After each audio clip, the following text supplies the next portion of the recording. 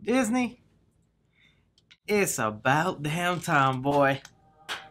The one I've been begging for is happening. Hey guys, thanks so much for clicking on another episode of Side Flick. My name is Chris. We have some movie news to talk about, probably some of the most exciting news I've heard since the outbreak. 2 adaptations of a video game property that I can't believe is getting 2 adaptations. An image to the long-awaited Avatar 2. That and so much more, guys, so I need you guys to leave your opinions down below on what you think of today's topic, specifically Hercules. That's what I really want to know about from y'all. And make sure you're hitting that like button until it turns blue. It just really helps me to know you guys are enjoying these videos and want to see more of them. And as a really quick plug, later today I'll be releasing a video where I play the new Predator game that was released. You guys have really been enjoying the videos where I take video games that are based off movies. I've been having so much fun, and I'm really happy with the way this video is shaping up, so look out for that later today. Alright, starting off small here with something you might have heard about in the last couple of days, but I really was just puzzled that this was announced. If you're a fan of magic, well then you might be excited, because Now You See Me 3 is in active development over at Lionsgate Pictures, finishing off the trilogy of the Now You See Me magic heist people. Now don't get me wrong, I'm actually a big fan of the first one. I really dug what they did with that first Now You See Me, especially because it was the type of movie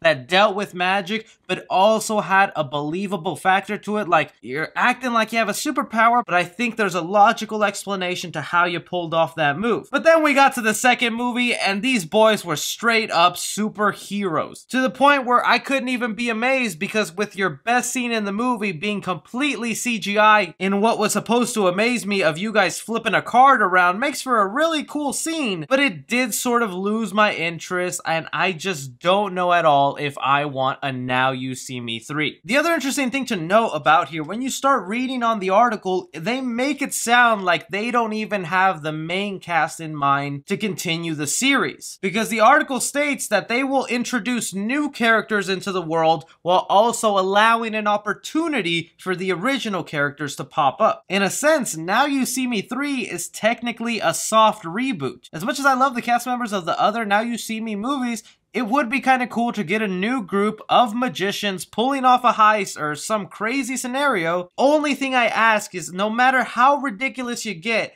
I think you owe it to us to, by the end of the movie, explain it in a way where we're like, okay, this is believable. It's not just Yahoo magic being pulled out of your butts. And if this new movie is introducing new characters while working as a soft reboot, there's no way they're calling it Now You See Me 3. So be ready for a really cringy title. Something like Now You See Me. Or do ya? I don't know, give me your ideas down below. But also let me know, are you interested to see a third Now You See Me movie based off the diving quality of the past 2 movies? Next up, we're going to be talking about another video game property that is getting the live action interpretation, all thanks to our little blue hedgehog. For those of you who are fans of Sims, congratulations, because you guys are not only getting 1 movie, you are getting 2 movies. According to Geeks Worldwide, which have had a good reputation for getting scoops in the past of stuff that has come to fruition in Hollywood, they are reporting on, like I said, 2 Sim movies coming out in the near future. Breaking down the first project that seems to be the priority right now, and the one we'll probably get first, is an adaptation of SimCity. Now, believe it or not, the Sim franchise has multiple games that have different methods of playing it, and SimCity is all based around building a city as big as you can, as successful as you can, instead of more personal characters that you get to control. The idea for this movie is being described as a comedic version of a Roland Emmerich-esque disaster movie inside the world of SimCity. Now, the first thing you want to notice from that description is that they bring up a director, Roland Emmerich, and if you haven't heard that name, that's fine, but you've most likely seen his movies, because this man is just made a career off destroying CGI cities. Movies like 2012, Godzilla, Independence Day Resurgence, The Day After Tomorrow. And the idea of this SimCity movie is, I guess, someone will get a hold of the game, create a city in his computer or her computer until something goes wrong in the game, destroying the city, but also destroying the city in real life. Yeah, that seems like the basic formula for your video game adapted movies, and also sounds kind of Jumanji-esque. Now, the idea for the second Sim movie in development development is based more on the traditional gameplay of the Sim video games, in where we'll be following a teenage girl who plays the video game Sims, living this double life until what happens in the video game starts merging into her reality. We've kind of known this idea for a Sim movie for a while now, because if you haven't heard, when Disney acquired Fox Studios, they canceled these projects from being made, having them now move to Lionsgate Studios. So we'll see if these things are even or winner, but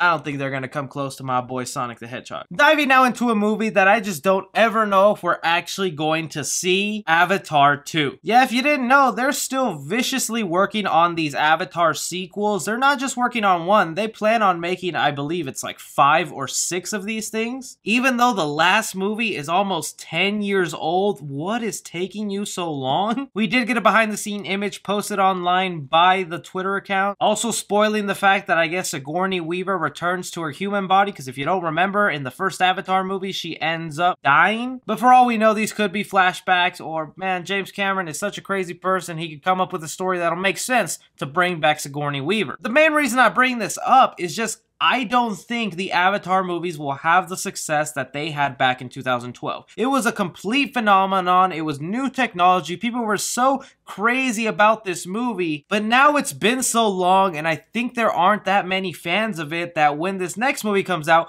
I believe it will underperform, because people are expecting it to at least make $1 billion, and I don't even think it'll make $1 billion at the box office. They might have 6 or 7 sequels planned. We ain't even gonna get to that third film, in my opinion. And that's not me bashing it. I'm willing to watch these Avatar films and enjoy them and be completely wrong if they're a masterpiece. But I think it's a little too late, and I just really want to know your guys' opinion. If Avatar 2 comes out, do you think it'll still be a huge success? And are you even interested on these multiple sequels? But okay, now, talking about the thing that made me so giddy, Hercules. This report is being brought to us by Disney Insider, who has a great track record of getting Disney-related scoops. And they just reported yesterday that a live-action Hercules movie based off the same Disney cartoon movie is going to be coming to theaters in the near future. And yes, son, you have no idea how big of a fan I am of Disney's Hercules. Like, I'm talking about, this thing is my life. I don't know what it is, but ever since I saw this movie as a kid, which apparently my dad tells me was the first movie I saw in theaters, I have been unbelievably obsessed with this Disney film. And ever since Disney started ranking out all their properties, turning them live action for cash grabs, this is the one that I was like, fine, you can touch it, but you gotta make it a masterpiece just like the original is. I can't be the only one out there who's such a big Hercules fan, but let me read you some of the details that came out with this, because it's pretty exciting stuff. So yes, Disney is working on a live-action interpretation of that cartoon Hercules movie, and like some of their upcoming live-action interpretations, this one is meant to be going to theaters. We've heard of some of the live-action movies that they're working on that are meant for Disney Plus. I'm so happy this wasn't meant to go to Disney Plus. Some of those that will be going to Disney Plus with a live-action interpretation are the Robin Hood movie and Lilo and Stitch. This one will also be faithful to some of the songs in the original movie, which, yes, I like that news. Some of the catchiest songs are in Hercules, but at the same time, they'll be creating some new ones for the live-action interpretation. And according to this report, they do say there's a couple of directors in mind that Disney has to helm this live-action Hercules movie. The first one that they mentioned is Jon Favreau, which shouldn't even be a surprise because that man is a money maker for Disney. Not only did this guy direct the first 2 Iron Man movies, he also wrote the entire Mandalorian series, which is a huge success,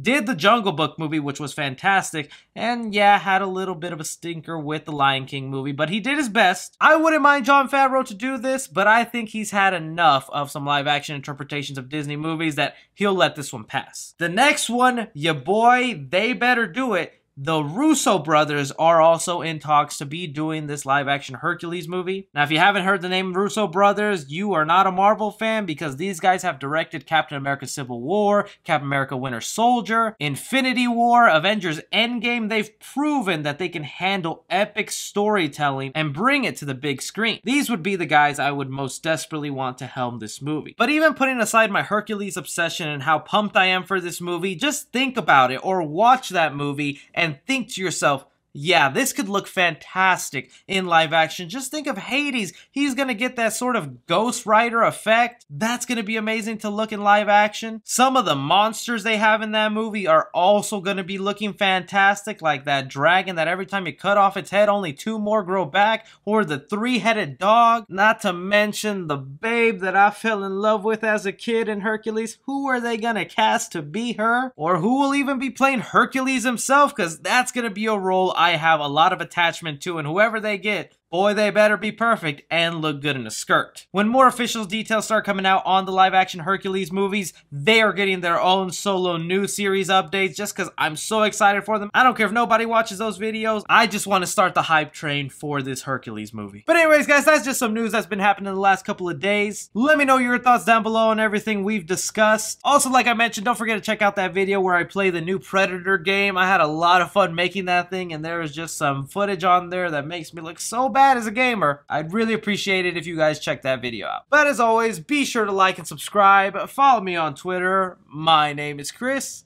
Take care.